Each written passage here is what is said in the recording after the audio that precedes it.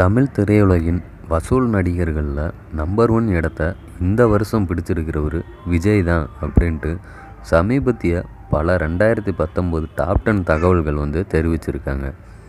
விஜய் நாயகனாக நடிக்கிற படங்களுக்கு விநியோகஸ்தர்கள்கிட்ட இருந்தும் தியேட்டர்காரங்கள்கிட்ட இருந்தும் அதிகமாக எதிர்பார்ப்பு ஏற்படுது. விஜயுடன் எந்த இயக்குனர் கூட்டணி வைக்க போகிறாரு அப்படின்றத பொறுத்து அந்த எதிர்பார்ப்பு இன்னுமே அதிகமாகத்தான் ஆகுது. விஜய் தற்போது லோகேஷ் கனகராஜ் இயக்கத்தில் நடிச்சுக்கிட்டு இருக்காரு. இந்த படத்துக்கு அப்புறம் அவர் யாருடைய இயக்கத்தில் நடிக்கிறாரு அப்படின்றது பற்றிய இப்போதே தகவல்கள் வர ஆரம்பிச்சிருக்கு. வெற்றிமாறன், மோகன்ராஜா உள்ளிட்ட சில இயக்குனர்கள் விஜயிடம் கதை சொன்னதாக தகவல்கள் வந்துச்சு.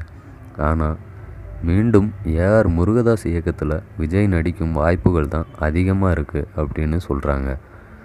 A.R. முருகதாஸ் இயக்கியிருக்க தர்பார் படம் அடுத்த மாதம் வெளியாகுது. விஜய் நடிச்சுக்கிட்டு இருக்க படம் பிப்ரவரி மாதத்துக்குள்ளே படப்பிடிப்பு முடிஞ்சிடும்.